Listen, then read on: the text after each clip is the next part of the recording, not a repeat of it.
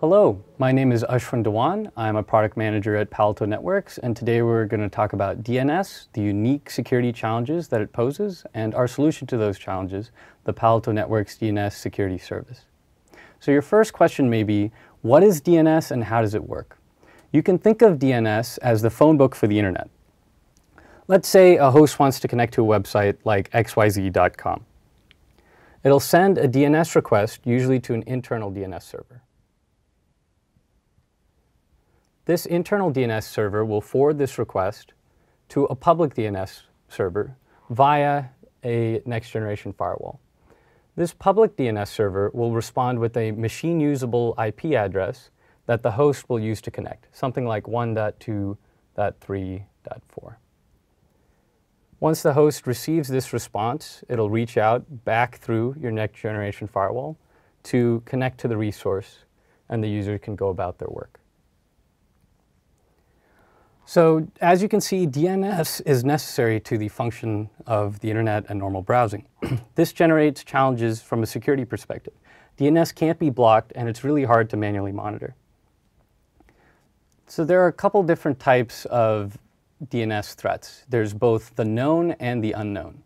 Our Unit 42 researchers tell us that 80% of malware that they see uses DNS to establish a command and control channel. For the known, we can use a wealth of data to get this. But for the unknown, there's a couple evasive techniques that attackers will use that require a more predictive approach. These techniques, one of them is called domain generation algorithms, or DGA. And this is when attackers will generate tens of thousands of domains each day. And they only have to register one of them to establish the command and control channel. Another technique they use is something called DNS tunneling. DNS tunneling is using the DNS channel itself for communication. So what they'll do is set up a name server for a domain that they control and use that to accept and send any requests and responses from the public DNS infrastructure. If you have a host on your network that becomes infected, they can exfiltrate data by breaking it up into chunks and sending those out as DNS requests, which they will then reassemble on their side. Our solution to these challenges is the DNS Security Service Cloud. As the firewall sees any DNS request transited, it will send in parallel a lookup to this cloud. In this cloud, we have data for both known and unknown threats. For the known threats, we have data from our Unit 42 security researchers, from something called passive DNS, from our PNDB URL filtering service, from the Cyber Threat Alliance, which is an industry-wide consortium for sharing of security information, and also for all the millions of samples that run through Wildfire each day. We take a look at the network traffic from those sessions and identify malicious domains and put all of that data into the DNS Security Cloud.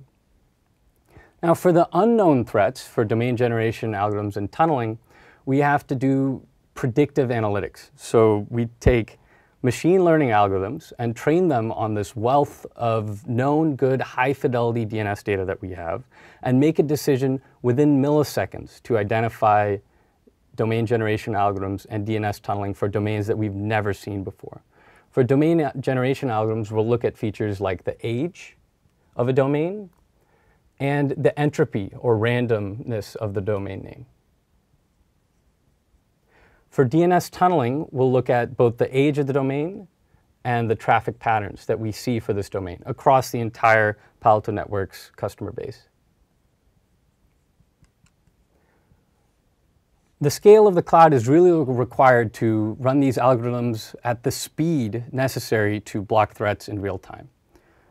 Once the DNS Security Cloud has come to a verdict decision, it will send that verdict back to the next generation firewall, at which point the next generation firewall will block and drop any further DNS requests to that malicious domain, and drop and sinkhole any pending responses.